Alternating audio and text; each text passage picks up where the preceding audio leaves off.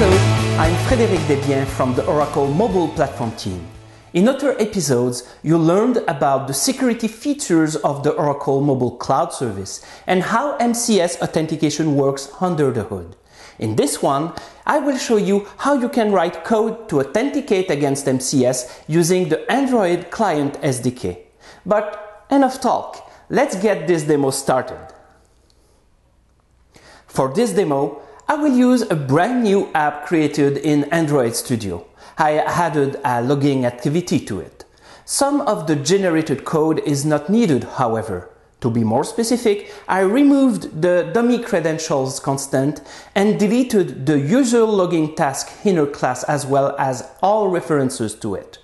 The generated code also assumes that the username is a valid email address. You may have to change it depending on the way you define your mobile users in MCS. Also, I configured the app to use the MCS Client SDK. I'm not showing this here since this has been covered in another episode. To implement authentication, there are three things you must do. First, you need to obtain an instance of the authorization class. This is done by calling the getAuthorization method on a mobile backend object. In this case, I simply use the default backend for the application, which I get through the mobile backend manager. Since this method can raise an exception, I need to enclose it in a try-catch block. The second step is to implement a callback method. Authentication happens asynchronously, and the only way to know if it was successful or not is to implement a callback method. The type of the callback must be authorization callback, which is an interface defining a single method called onCompletion. For the purposes of this demo, I simply log the success of or failure of the authentication attempt. A real application will do other things here, such as navigating to another activity, for example. Finally, the last step is to call the authenticate method. At a minimum, you must provide the current application context and a reference to the callback method.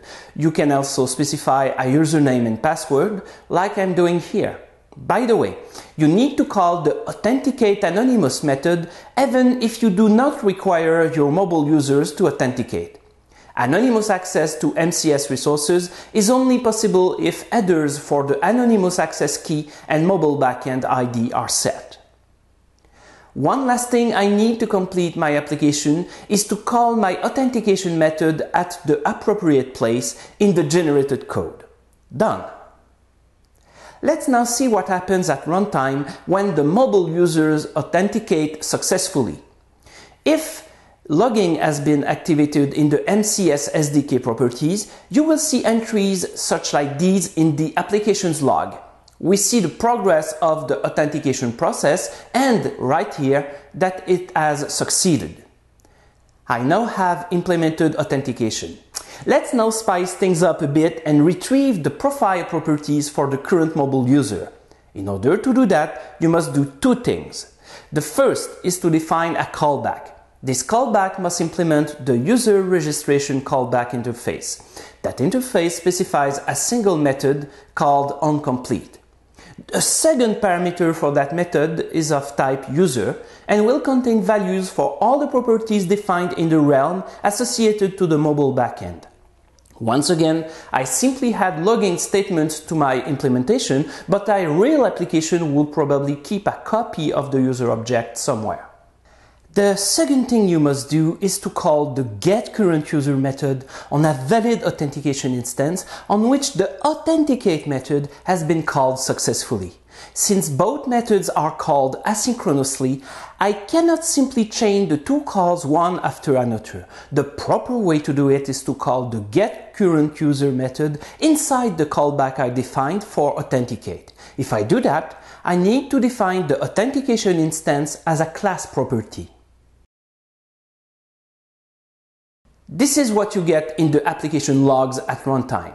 We see the debug output from the framework as well as the logging statement I added to my callback. The main takeaway from this demo is that the MCS Client SDK really encapsulates the complexities of authentication. Yes, you need to write some code in order to authenticate, but this code will stay the same across all the authentication technologies supported by the SDK. This really shows how the SDK makes you more productive. That's all for now. Thank you for watching and see you next time.